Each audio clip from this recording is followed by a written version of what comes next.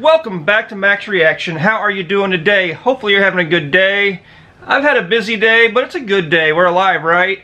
And we're going to react to a video. It's a video that I've partially seen, but it's a topic that pisses me off, to be honestly, because I did not know. And this is about honoring the Filipinos that fought in World War II for America. And they were promised stuff, and it wasn't delivered by the United States government. And this story needs to be told. A lot of people do not know this story, and it needs to be told. So they were promised health benefits. They were promised citizenship. They were promised their families were going to be taken care of. They were promised education. And the promise did not come through. And it was something on the north of 250,000 Filipinos fought for the United States. And they were promised these things, and it did not come through. And I did not know this. Growing up in my education system, this wasn't mentioned. Not mentioned at all. I found this video on YouTube. And I dug into it, I looked into it further, and it's absolutely true, and it breaks my heart that these Filipinos were promised this. Over 50,000 of them died, and they were so disrespected that they did not receive what they were told they were getting received. So we need to make this known. So hopefully you I don't know if you can enjoy this reaction. I don't know how you could, because it's so sad. But hopefully this reaction does something for you. Definitely share the reaction, but we're going to check this video out. We're going to react to it. I've seen parts of it, not all of it, so let's do this. America is blindsided with respect to Filipino veterans. Americans blindsided, he said, to Filipino people that fought. Many people don't know that the United States had in their ranks during World War II several 100,000 Filipinos who fought for America. It's a lot. The story has to be told, just so we never meet. It will never be forgotten. Yes. My name is Celestino G. Almeida. I was born June 8, 1917. I was commissioned as third lieutenant when I was called to active duty. And so today I am 100 years old and 4 months. And that breaks my heart. He's over 100 years old, waiting 75 years later, and the promises never came through. Never came through. Like, doesn't that rip you apart? Doesn't that piss you off? I know if you're Filipino, it definitely pisses you off, and it definitely pisses me off. And it makes me very, very ashamed of what the government promised and what the government did not deliver. It needs to be known. This needs to be known, so this video needs to be shared. It needs to be shared. The story needs to be shared at least. Don't let people forget, but let's keep going on with the video. This story has just pissed me off. I'll be honest with you guys. My name is Remigio Cabakar, a native of the Philippines. I'm 90 years old at the present time. But when I joined the military, I was just 17. Just 17.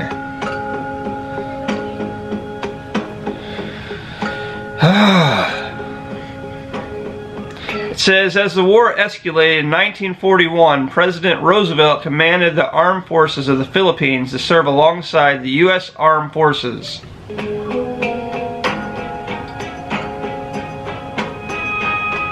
In return, Roosevelt made a promise. He said, I give to the people of the Philippines my solemn pledge that their freedom will be redeemed and their independence established and protected. But that's not all he promised. It's not all he promised.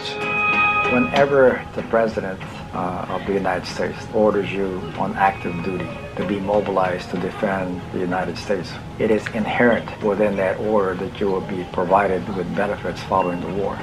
They were promised citizenship, health benefits, education benefits, and they were promised that their families would be taken care of and they'd be able to come to the U.S., or if they didn't want to, at least they'd be given some monetary compensation. Right. Many Filipinos joined with that understanding that they would be treated as a full American military veteran. Should be. You should be. You should be. If you're laying your blood down on the line for a country, you're one of them. You're one of us. You know what I'm saying? You know what I'm saying? Honestly, the United States was built on immigration. It was. And these Filipinos are dying and they're being lied to. Lied to. 10 hours after the Pearl Harbor attack began, Japan bombed Manila, forcing American and Filipino soldiers to the Bataan Peninsula.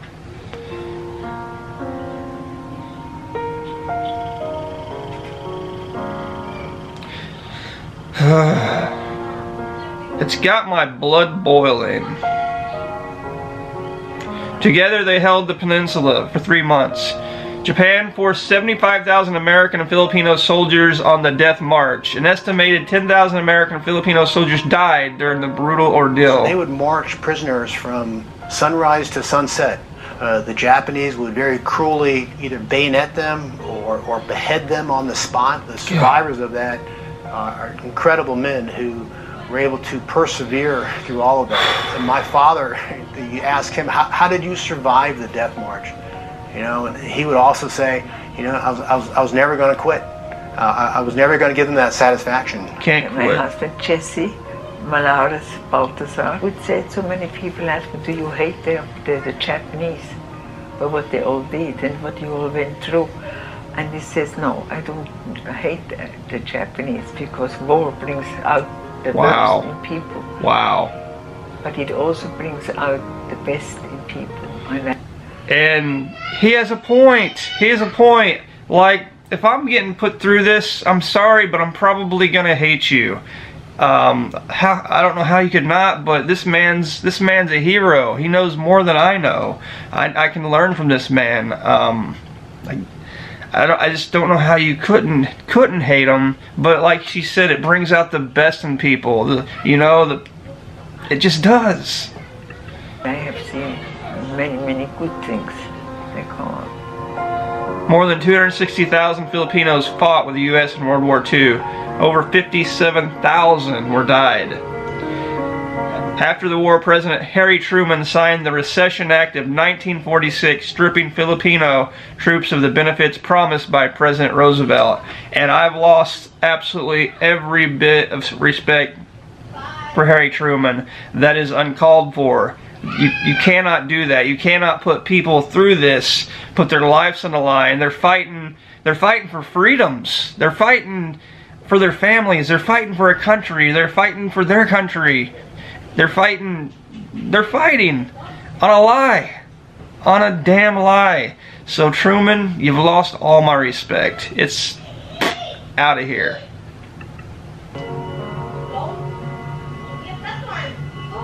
Instead, the U.S. gave the Commonwealth Army of the Philippines $200 million. The decision to rescind the benefits that were promised them was really a heartbreaking blow. Hell yes, it was. One that was really treated with disbelief. This is where we come in as the Phil Vet Rep Group to petition Congress that they be given recognition for their wartime. What a great group. I don't know exactly why. Is it because that America is turning away from us? It was not fair. If you look up what they did. Why? Yeah, why? Why? Exactly. Veterans immediately began. I don't know why. Greed? And fighting to get the restoration of the rights that they were due to them as veterans. We did lobby, and there was that time when we demonstrated. We chained ourselves to defend in the White House because we were not given equal opportunity to air our side. The police came and said, sorry, we have to take you to the police precinct because you violated a social order. The struggle of Screw a social order. They arrested these guys. They're supposed to be held up as heroes, and they arrested these guys because they're fighting on a promise that was promised to them. Like, this story needs to be told. This needs to be an outrage. I don't care that it's more than 75 years later. It needs to be told today. It does not need to be forgotten. I'm telling you. Because I didn't know. I didn't know. I did not know until today. I did not know. I don't know if you know, but now you do if you didn't know, and this story needs to be told. There needs to be an outrage. There actually needs to be a movement, I think, because this is damn ridiculous. Demonstration continued until finally Congress decided to cave in. How'd they cave in? 2014.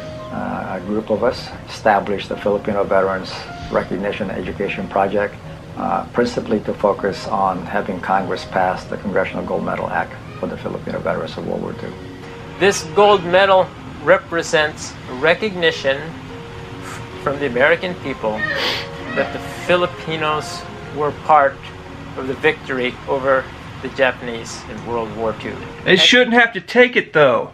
You know, not only did the Filipinos fought in the war, they aged to 90 and 100 years old, and they're fighting for recognition.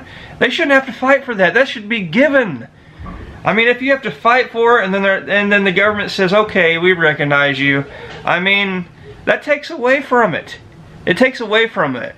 You do good for somebody, you're promised from somebody, and you lay your life down. You shouldn't have to fight for that. So that pisses me off, and it should piss you off. And it doesn't make up for it, because they were promised all these great things like health insurance or health care, schooling. We're gonna give you money for your family. If you want to come over here and be a citizen, you can. You know, that's just a medal that it sounds like the government didn't want to give in the first place. So what's it really count for? It's, you know, it's good. You know, you have this. You know, you're a relative of somebody that died. You have a medal. You can tell a story, but it doesn't make up for the fact that these Filipino men that fought in this war was disrespected. I'm sorry, but that's effed up. And it represents the valor. It represents the yes, bravery. It does. It represents the sacrifice. But it doesn't make up for it. Not just the Filipino soldiers, but of the Filipino people who suffered so much during World War II. Through their efforts and through the blood that they shed, if the Filipinos hadn't fought so hard and so valiantly resisting the Japanese, the war in the Pacific might have taken a completely different turn. If you were 20 years old in 1941, absolutely. How old are you today in 2017? A lot of these veterans wanted to live to see this day. It's been 75 years in the making. 75 years that we waited for this. Thankfully, President Obama signed into legislation the Filipino Congressional Gold Medal Act, which now grants the Congressional Gold Medal to these worthy veterans. I mean, and that don't get me wrong, that is awesome, because that's another battle that these Filipinos, you know, fought for and won. But they shouldn't have had to fight for it. That's my point. That's my point. It takes away from it. You know, you lay your life down for me, I'm going to thank you in any way I can. You know what I mean? It's just so wrong. In receiving the Congressional Medal, I wish to let it be known that this is not only my triumph to receive the medal, but the triumph of my colleagues yes, who sir. were with me. But unluckily, they passed away. It's too bad he's not here to receive it himself. But it was very important to him, and I feel very proud to receive this gift. I wished he could have it, but I have my sons with me, and it means a lot. It'll be a bittersweet moment to be there and not have my father there. I know my father will be smiling down from heaven, and then this would be just an extremely proud day for him. And I'm sure these young generations will look back or ask themselves questions. My father my grandfather. Right. Finally, they are being recognized.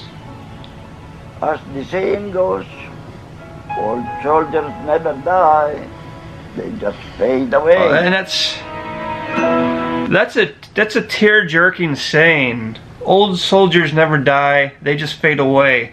And we gotta make that statement not true. We can't let them fade away. Whether it be memory, we gotta continue them in memory. We do. So, I mean, you've seen my reaction throughout. I don't really have anything else to say. It pisses me off. These guys had to fight 2 battles, the war and the battle to be recognized, and they shouldn't have had to fight in the second battle, and if they're going to be lied to, they shouldn't have had to fight in the first battle unless they wanted to. But that's my thoughts. What's your thoughts? Recommend, or let me know what you're thinking down below. Definitely share the video. It's important too. And that's all I got to say. If you want to join the Max Reaction family, please do so. But for now, see you next time. Salamat po.